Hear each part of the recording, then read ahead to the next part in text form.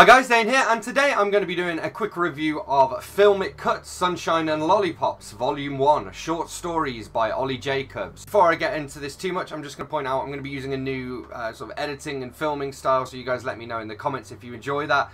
This is also the latest instalment of Todd and Dane's Indie Read Along, which I host in conjunction with Todd the Librarian, so definitely check out his channel. And as always, I'm going to get started by reading you the blurb. So, a blogger turning into a zombie. A child that won't stop eating. An obsessive compulsive with disastrous tics. These are just a shade of what lurks inside the pages of Sunshine and Lollipops, the first volume in Oli Jacobs' Filmic Cuts short story collections. Covering a range of genres from horror to western to something utterly indescribable, these 15 tales will shock, surprise and occasionally make you chortle.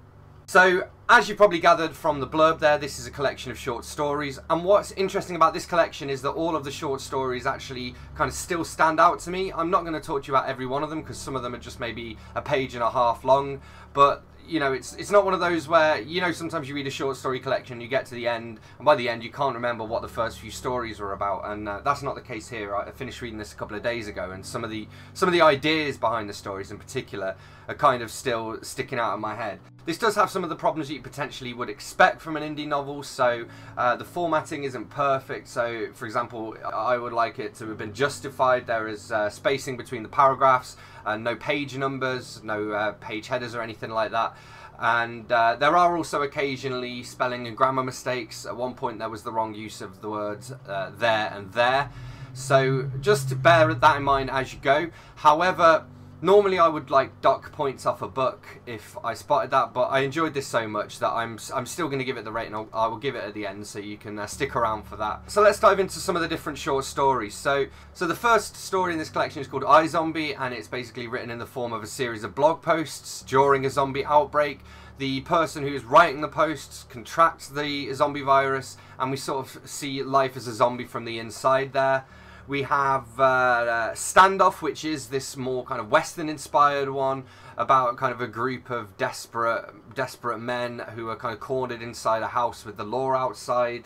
What else have we got? He's a Growing Lad. I enjoyed that one. That's about a kid who basically keeps on eating and just can't stop eating. And that one almost reminded me of something, you know, a Roald Dahl story or something like that. I hate my body and my body hates me. So this one's an interesting one because it kind of touches on eating disorders and body perception, body dysmorphia, that kind of thing. I think it was a brave move to try and write about that, and I think it worked really well here. We have The Writer Writes, which is a really interesting one that kind of reflects this kind of obsession we have as a society of looking at, you know, say somebody commits a terror attack, we all want to read the manifesto and it gets published in newspapers, and you know, people are quick to blame horror films and horror movies if kids really like horror movies and then go on to do something terrible. This kind of turns it the other way around, and for me as a writer as well, it does make you think about how where the line is, you know, between creating evil things in your head and actually bringing them out into the world, you know. We have The Detention Room, which was almost Twilight Zone-y. Basically, a school teacher is having trouble disciplining the kids. He makes a deal with, well, I think you can guess who he makes a deal with.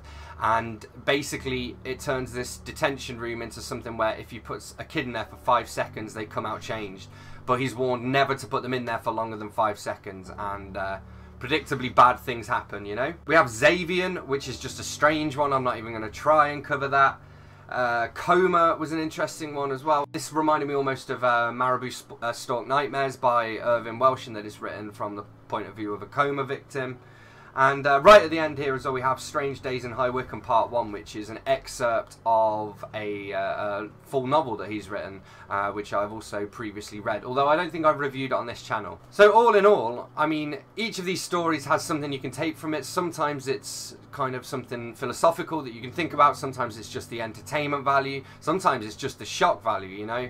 But despite the fact that, as I say, there are some sort of spelling and grammar mistakes, some copy editing mistakes that could have been improved really, it still is a really fantastic read. I would say arguably that Jacobs is better at writing short stories than long-form fiction. So I've already read a fair old few of Oli's books as well, and I would say this is up there, definitely in the top sort of 20%, which, considering I've read about 10 of them, that puts it up there and around about the top number 2 position. So make of that as what you will. Rating time, I'm going to give it a pretty solid 4 out of 5. I would definitely recommend it. Not just if you're into horror, but if you're into horror, there's definitely something for you here. But like it says on the blurb, it does cover all of these different genres. And all in all, I was pretty impressed by it, and it was a decent indie read. Might even make it into my top 10 books of the quarter. We'll see. So there we have it. That's what I thought of Filmic Cuts, Sunshine and Lollipops by Oli Jacobs. Don't forget to let me know in the comments if you're going to be picking up a copy of this book. I'll be back next month with another indie book as part of the Todd and Dane's Indie Read Along. Feel free to join in if you'd like to. All you need to do is read at least one indie book a month. You can post a video about it if you'd like to. If not, you can just let us know in the comments. Speaking of the comments, say things. Hit the like button if you've enjoyed this video. Actually, let me know what your thoughts are on this kind of new type of format as well. Hit subscribe if you're new here, and I will see you soon for another bookish video. Thanks a lot. Bye bye.